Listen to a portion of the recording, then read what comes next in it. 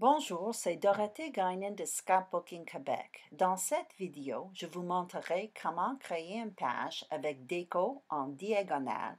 En plus, je travaillerai avec la toute nouvelle collection de Stampin' Meilleur, Itinéraire.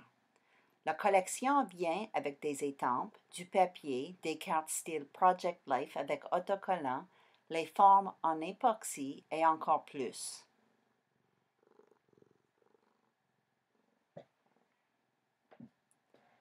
J'ai sélectionné ces trois papiers avec un papier cartonné blanc et bleu pour créer ce projet. J'ai taillé le papier blanc hors caméra et deux bandes de papier pour créer une bordure. Vous voyez que j'ai fait une fausse couture autour du papier blanc avant et je vais ajouter la même chose sur deux côtés de la bordure.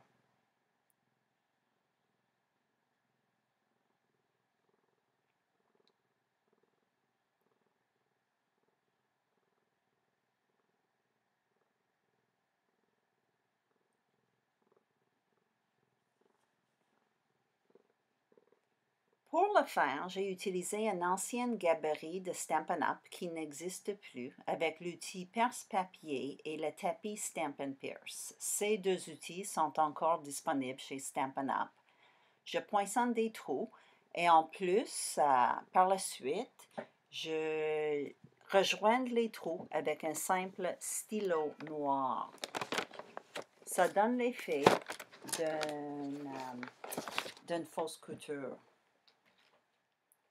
Si vous n'avez pas ces outils, vous pouvez simplement dessiner une ligne autour de la page ou vous pouvez coudre à la main ou avec une machine autour de la page aussi, ou vous pouvez le laisser tel quel.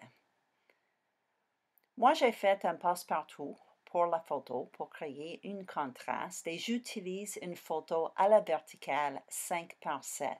Mais vous pouvez également utiliser deux photos à l'horizontale 4 par 6 ou plus petit. Ma page manque un peu de couleur, alors j'ajoute une bande ici à côté et j'ai créé une bannière avec ça. J'ai utilisé le poinçon Stampin' étiquette en feignant, mais vous pouvez créer le même look avec les ciseaux si vous n'avez pas cet outil.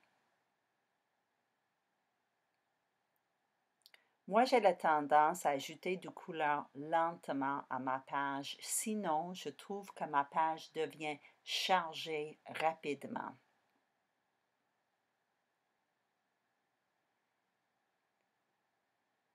Pour décorer la page, je sers des cartes style Project Life qui vient avec cette collection. La collection de Stampin' ils appellent leur collection Memories and More. Peut-être qu'il y a un mot en français aussi. Mais ces cartes sont faites pour les pages à pochette, mais moi je les utilise souvent pour décorer mes pages 12 par 12. Alors moi j'ai sélectionné quelques cartes, j'utilise le côté du texte. Toutes les cartes n'ont pas du texte, mais les cartes avec du texte, l'endos, il n'y a pas de texte, si vous n'aimez pas le texte. Alors, vous voyez ici que je commence à bâtir un design en diagonale du bas à gauche vers le haut à droite. Ça, c'est un positionneur d'étampe et je vais étamper une expression. Ça, c'est une nouvelle couleur d'encre gris granit de Stampin' Et ça fait partie de la collection d'étampes qui vient avec cette collection. Alors, c'est comme des marches qui montent la page pour décorer la page. Alors, au coin en haut, je vais ajouter quelques autocollants. C'est comme des petits drapeaux. Ça vient dans la collection de cartes.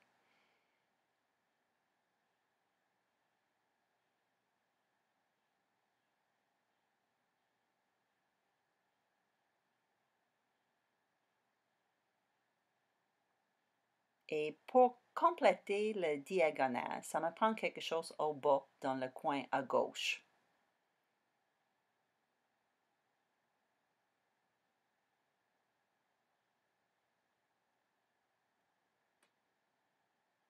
La page est presque finie, sauf que je regarde où je peux ajouter quelques petites touches finales. Alors ça, c'est des autocollants qui fait partie de la collection et j'ajoute un peu de dimension avec un adhésif carré en fond.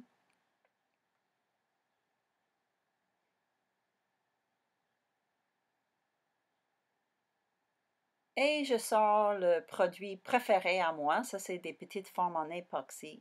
Et les formes sont super, super cute. C'est des petites marqueurs de cartes. Il y a des étoiles, des petites cercles aussi, mais des flèches. Super, super cute. Alors, je vais finir la page avec une petite fausse couture en haut de la bannière pour l'attacher à la page. Et hors caméra, tout ce que j'ai fait, j'ai ajouté un peu de texte au bas de la carte, en bas de la photo. Et aussi, j'ai ajouté une autre petite carte style Project Life à gauche de la photo. Alors, voici ma page. J'espère que vous avez aimé cette vidéo. Si oui, s'il vous plaît, donnez-y un thumbs up. Ça m'encourage à faire d'autres vidéos. Bonne journée!